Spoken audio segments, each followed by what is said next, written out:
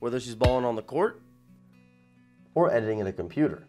Sophia's standards remain high, regardless of the challenge. Even though Arizona blew their 19-point lead, they still set up their kicker Josh Pollock for a potential game-winning field goal. Unfortunately for him and the Wildcats, that kick was wide right. From sustainability games to giveaways and even Twitter contests, the main goal for Green Games ASU is simple yet crucial: to educate. Thanks, Steve. After a wild round of 32 in Miami, we're here in Portland for the Sweet 16, where ASU will take on #1 Mississippi State. And while the Sun Devils have seen a similar Bulldog roster last year, this season's team brings a whole new set of challenges. Go Crazy Tempe! ASU pulls through in the Territorial Cup, 95-88. Zylan Cheatham, Eliav Gabay, Z are basking in the glory right now. You outscored U of A 11-5 in OT. Why are you so dominant in that extra period of play? And when an opponent shoots as well as U of A did from 3, as the fans are loving it, when Arizona shoots the way they did from 3, how do you adjust but not overcommit to defend the perimeter? And as you know, this was Bobby Hurley's first Territorial Cup win. How much more does it mean to get this done for your coach? Thanks, guys. Now, Pat, you had 2 RBI in the bottom of the 7th. They were very clutch. Can you walk me through that at bat? Now, it was the first win when trailing after 6. What was different this time around? It's July. It's a new month. Do you kind of feel like a breath of fresh air in this new month? Yeah. Arizona State gets the convincing win at the bank, 75-63. I'm Eliav Gabay with Romello White, Zylan Cheatham messing around back there, but obviously, Mello, a tough loss to Washington State, but it seems like every time this season you guys have been knocked down, you've gone right back up. Why do you think that's been the trend so far this season for this team? Well, you fought hard indeed, about 60% from the field, and all week, all anyone spoke about was the zone defense from Washington. How were you able to break it? You did get it done, and especially you had quite the night, 8 of 9 from the field. It seems like this game was the epitome of how much you've improved this season. Why do you think you've improved so much? Well, the best fans in the country, according to Romello White, go ahead and enjoy Romello. For Romello White, I'm Eliav Gabay, Cronkite News. To talk more real deal Nikhil, we have our WCSN football experts, Harley Yearout and Chris Gleason, here with us. Thanks for joining me, fellas. Harley, I'll start with you. Obviously, everyone knows about the numbers and the accolades, but what has been the true magnitude of Nikhil Harry's impact on this ASU football program? Chris, there's been a lot of speculation about where Harry will end up in this upcoming draft, but what are some mock projections? These next two are for the both of you. First off, ASU's Duel in the Desert comeback was obviously incredible, but what were your main takeaways from the rally? Harley, we'll start with you. Well, even with a Territorial Cup in hand, if you ask Herm Edwards, the season wasn't a success without the Pac-12 title. How would you both assess Herm's first season at Arizona State, starting with Chris? Well, we'll see how ASU's recruiting goes this summer. Thank you both for your hard work all season long. For all of Chris and Harley's content, check out CronkiteSports.com. Welcome to a very special edition of Bird Chirp Haircut Edition. I'm Eliav Gabay, and right above me is Carter Aldretti. He's going to give me a haircut today, and we're going to ask him some questions about it. So let's do this. I've been cutting hair for about, I don't know, since 7th, 8th grade. Oh, really? Yeah, so I've been at it for a little bit. Where did it start? Well, when I was younger, my dad used to coach baseball, and all of his players used to cut hair, and I kind of looked up to them. And I had a fro when I was younger, and finally got my first haircut by one of his players. At first it was me, and I used to mess myself up, and then my buddies that were really close to me would let me do it. Then I got pretty good, and clientele got a little bit bigger. Next thing you know, word got around town, and just went from there. So how long would you say it took people to really trust you, besides like your closest friends? When I got into high school, I had people coming around that would say, hey, I heard you cut hair, like, can you get me? And I said, yeah, I got it. But middle school, it was kind of iffy. High school, late high school, like my senior year, and obviously college now, I trust myself more. What are some of the hardest ones that you've done that you're just like, ooh, I could get a redo on that one? People with like comb overs, like the scissor part of that's kind of tough, and I think like lately I've been better with scissors just because like I got like a scissor lesson back at school from a guy that came in, and growing up I never really used scissors. I just used to buzz people's heads.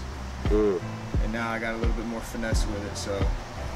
There you go. Yeah. He's working on his game on and off the field, people. It's you got to be well-rounded in everything. Right. So when it comes to the Firebirds, who have you cut? I cut Matt Frazier all the time. I just cut Phil before you. Andrew Martinez comes a lot. I've actually cut Coach G and Coach Q. Who would you say needs a haircut that hasn't gotten one yet? My Oregon boys. KY and Steer, man, they're hurting right now. But they're just like, oh, I need to grow it out. Because, you know, they're going back to the blizzard. Do you actually ever think about it as a backup career?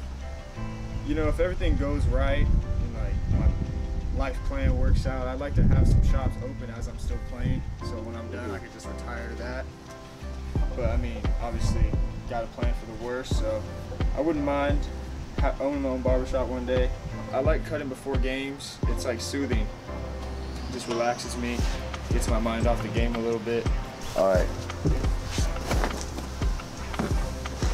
Well, we did it. Thank you to my guy Carter. Got it. No Looking clean. I mean, I can't even see it, but I'm not even doubting it. So for Carter Aldretti, I'm Eliav Gabay. This has been OFBN's Bird Shirt Haircut Edition. Here you go. I had to learn a new language, and it was really a shock about culture. Because, wow, this is just a whole different world. For Arizona State senior forward Sofia Elenga, learning English didn't just help her communicate with teammates, but in her chosen career path. Elenga is pursuing a sports journalism degree at the Walter Cronkite School of Journalism and Mass Communication. If you can imagine like English as your second language and you're a journalism major, you know, having to write quick, you know, like that is really, really hard for her. When people were talking to me, I was first translating in French, and then I was answering in French, and then I was translating in English, so it was a long process. In a way, it's teaching somebody a new language, the new language of production and creativity, and that, it can be a challenge. And Sophia didn't know anything about cameras coming in here or editing, and to see where she's at now, it's quite impressive. Sophia's journey to ASU began in a small French town called Nogent-sur-Oise, about an hour north of Paris. I left home when I was 12 for basketball, so I directly went to a bigger city. It was very different, and I think it really helped me to kind of grow up, because after that I moved to another city who was further in the south and very far from home. That city was Bourges, where she only got to see her family during holiday breaks. While that was difficult, moving to the U.S. to pursue a college basketball career at Cochise College in Douglas, Arizona was a whole nother ballgame. Knowing that my family was not here with me in the country, I mean, honestly, I felt really, really lonely. Also because my friends was not there neither. And it was mentally was really hard. I'm not gonna lie. The first year, the couple months, I was crying every single day. Sophia eventually adjusted to American life at Cochise under former Sun Devil assistant coach Laura Hughes, before joining Charlie Turner Thorne at ASU in 2017. She works hard at everything that she does. She is nice, respectful, caring all the time. In terms of everybody else, I mean, never an ill word, you know, never not there for them. So she's quite the Sun Devil. Whether she's balling on the court or editing at a computer, Sophia's standards remain high, regardless of the challenge. Her drive, man, her drive is like nothing I've ever seen before. She just always goes for it. She does it with a smile. I can respect that in any person just who wants to learn more and learn from their mistakes and just wants to grow as an individual. Lovely, not bad.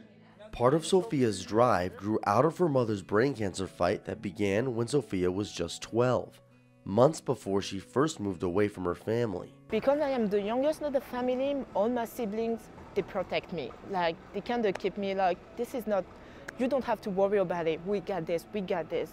So I didn't really get involved. It's just like when you feel like powerless. That was kind of frustrated time, but I know that this is what they want me to do, and they wanted me to do it well. So my goal for me was just to taking care of stuff.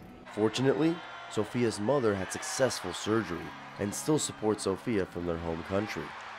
Meanwhile, Sophia presses on. My goal was to get my education, and at this point I was like, I don't have any choice. I have to go through it. All the most successful people in this world, I mean, they just know how to keep going, you know, and handle like work capacity. I don't know any really successful people that don't have a great work capacity. She keeps going and going and going, and she finds a way to succeed and get it done, no matter what is placed in front of her. Sophia's college basketball career ended with ASU's loss in March, but she has one more year of studies at the Cronkite School before she earns her degree. She's weighing her on-court options around the world and in journalism. In Tempe, Eliav Gabay, Cronkite Sports Report. Hello and welcome to a very special edition of WCSN's Sun Devil Sit Down. I am Eliav Gabay, and joining me is the one and only women's basketball head coach here at ASU, Charlie Turner-Thorne, the winningest women's basketball head coach in Arizona State history. That has a nice ring to it, doesn't it? It does. I mean, it just means I'm old, really. I've been here a long time. And it's been a successful time, that's for sure. But I want to start by taking it back all the way to Washington, graduate assistant, Wow. Santa Clara assistant, then NAU, and now, of course, year 22 at ASU. When you reflect and think about that journey, what stands out to you? What stands out is just all the people over the years, that I've had a chance to, that have touched my life. Maybe I've touched theirs a little bit. I mean, when I think on all those experiences, I just immediately flash on the different people. You just mentioned the people that have influenced you. Does someone stand out that inspired you to prepare like that and have that kind of work ethic? Chris Gobrek, when I went to the University of Washington, really our whole defense is predicated on everything I learned there, and I've just continued to grow it, and making people work for every touch, and just outworking people, flustering people, all that stuff from Chris Gobrek. So she, to this day, I think I just owe a lot, for that opportunity that she gave me. Not only are you prepared, but you prepare for the ladies for on and off the court, for life in general.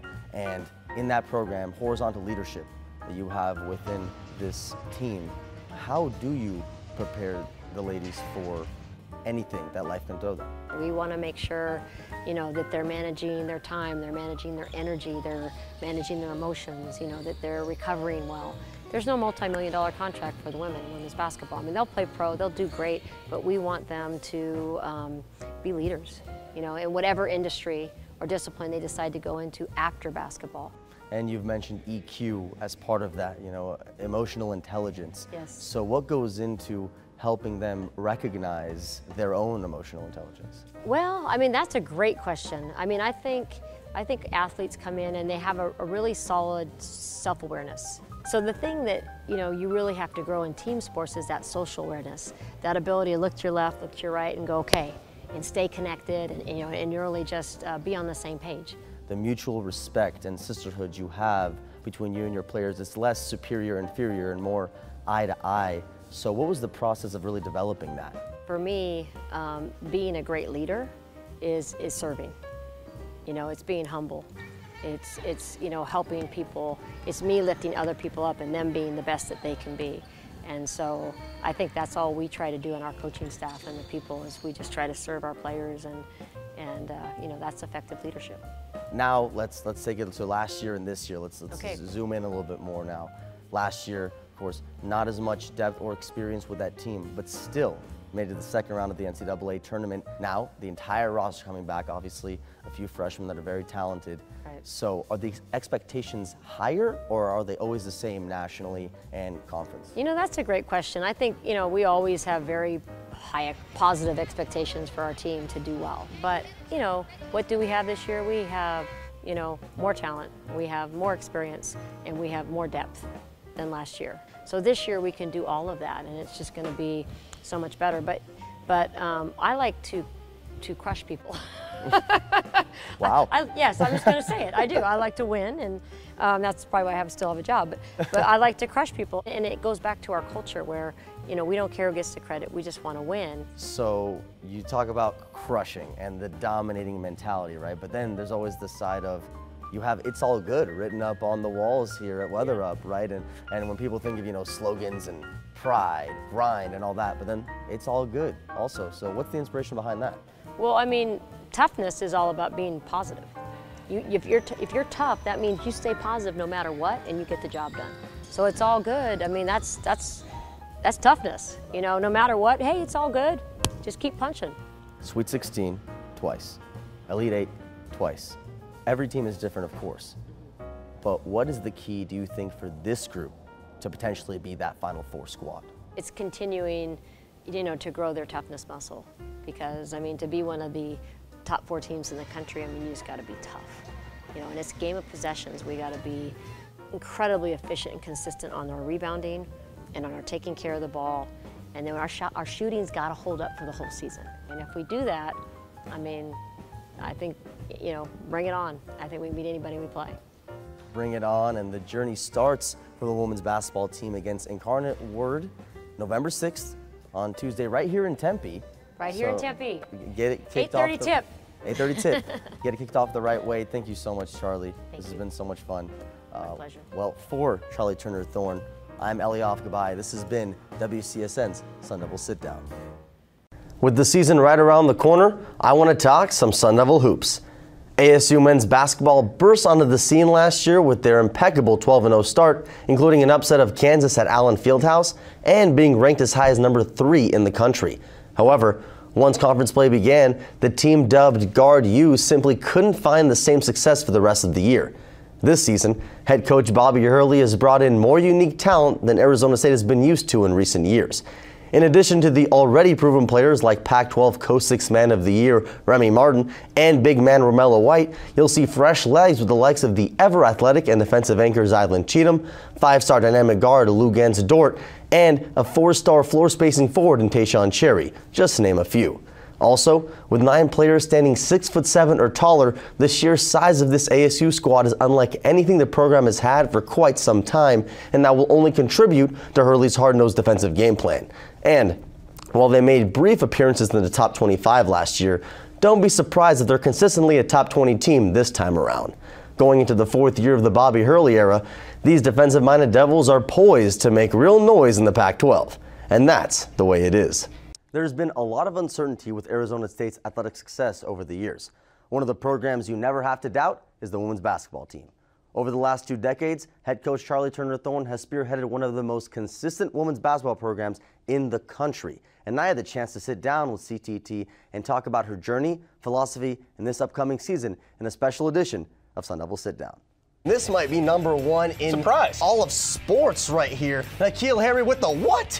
Isaac Newton hates that defining physics right there. The one-handed, what horizontal catch? Yeah. I mean, look at that. Co-captain Brinson Pashnuk going around the right side of the ice. A little bit of a dangle and crashes right into the goalie for the goal. He was penalized for that one, but it's still counted for 1. This is not Sparta, it's Tempe. Let's see it again. Brinson Pashnuk crashes in there, and ASU ended up winning this game against Michigan State 5-4. Number 2, Trey Holder, 4-3, and his career high, 35 points for Trey Holder. He's also getting rebounds, but you know what?